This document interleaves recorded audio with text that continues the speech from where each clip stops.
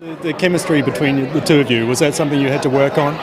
Do you know what, that's mad, because everyone mentions this chemistry and we just kind of get on with it, don't we, and have a laugh. And so I'm going to say no.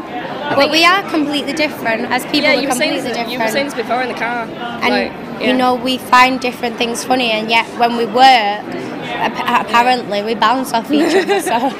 Well, the proof is on the screen, really, isn't it? Yeah. In terms of you starting at Coronation Street, that must have been a shock to the system. It was insane. Yeah, I was on the bus when I found out that I got the part. I was on the bus home from college, which I finished last week. I finished my exams now. So congratulations! Yay! But yeah, it was insane. Like, 'cause I've been doing the two at the same time, but. You work really hard, haven't you, as well? And I think, especially coming in at Amy's age, I think it's a lot of pressure, because it's this new place. You've got no chaperone, you've got no help, and you've got to learn to do your scripts, learn to be on time, learn to be here. She's done the driving as well while we're in the middle of it all, and you've done really well.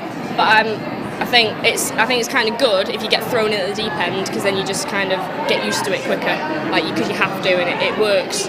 So yeah. And everyone says that the Corrie's a bit of a family, so I'm sure there were people to help you out. Yeah, definitely, and that's what I noticed from day one. Yeah, that's what I noticed from day one. Everyone's been so welcoming. No, seriously, it is a family. Yeah. What's happening between you two over the next couple of months?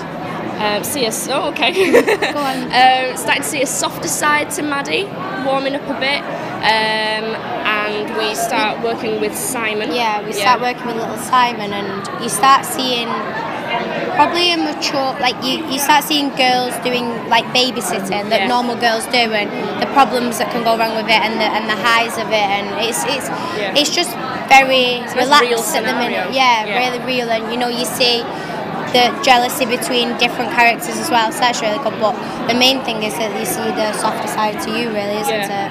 And I think you start noticing that as a character, and I think it develops our relationship. We grow as people. Yeah.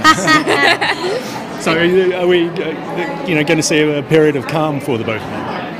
Hopefully, since you started, it's been very up and down and up and down, hasn't it? Because it's something else, I think they're selling us down for a bit, which is really good. But you still see the background of your life, don't you? And you still see the problems that she has to go through for something that's so normal for me to sit around and have a meal with my family. She can't do that. It's a bit. That's why it's interesting with Simon, because all this stuff that's going on is post Tina's death, and he's really depressed with it all. I think that's why it's important, because Maddie can find that similar ground with him, because she's used to the troubled background, and she finds the She sees similarities between Simon and her little brother. So I think that was important as well.